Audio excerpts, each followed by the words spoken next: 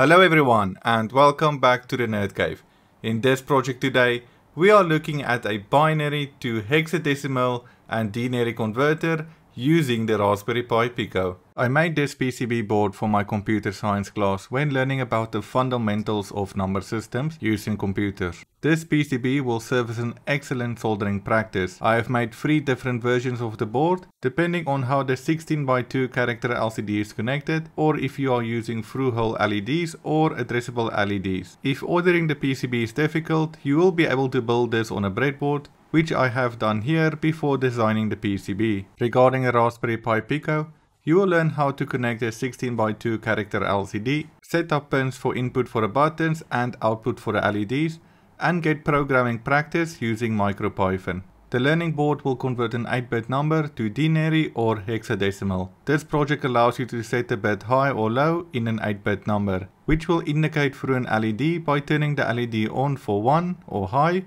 and off for 0 or low. The board has 11 inputs, including 8 buttons to select a bit from 0 to 7, and add, subtract and reset button. The Pico will receive a denary number depending on the bit position set to 1, and convert it into binary and hexadecimal through some clever Python functions. The 16x2 character LCD will be used as output to indicate a result. The LCD will display the decimal, hexadecimal and binary number. To follow along with this project on a breadboard, you will need the following components: a Raspberry Pi Pico, 16x2 character LCD display with I2C, 11 12x12 tactile push buttons, 8 LEDs, 8 resistors which you can pick values from 330 to 1 kilo ohm, and a lot of wires, and I have used 2 breadboards here. If you have ordered the PCB, you will need to get the female header pins if you want to unplug your Pico from the PCB,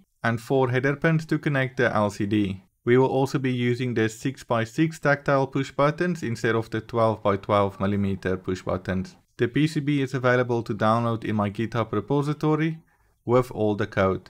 Here is the schematic diagram for this project. If you are building it on a breadboard, one side of the buttons will be connected to the 3.3 volt rail, and we will use internal pull down on the pins of the Pico. We will connect 8 LEDs to the Pico, setting the pins as an output and using current limiting resistors. The 16x2 I2 LCD will be connected to GPIO 0 and 1 using the I2C0 communication protocol. After constructing the circuit, in my GitHub repository, you can download the code for a breadboard or a PCB version. The difference between the two is that I have used different pins on a PCB as the one showed on a breadboard. In Phony, click on View, Files, navigate to the code folder and upload 3 files to your Pico.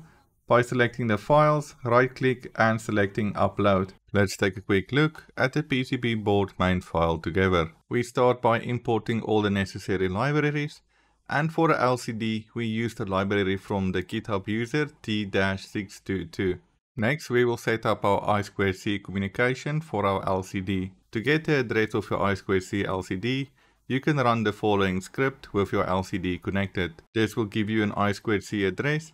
Now we can set up the I2C 16x2 character LCD display. In the next step, we'll create a list of GP pins of our LEDs that we will connect. We create an empty list to set up the initial pins as output by looping through the LED pins list. We will repeat the same process for buttons, but setting it as input with internal pull-down resistors. We will then create a counter that will allow us to store a denary value of the active bits that is high using the decimal to binary conversion table. In our main loop, we will first loop through the 8 buttons to see if any button is pressed. When a button is pressed, the value will go to 1. We will first check if the LED value is 1 and button 1, which means the bit was already set, which we will then set the button value to 0, remove the bit decimal value from the table to counter.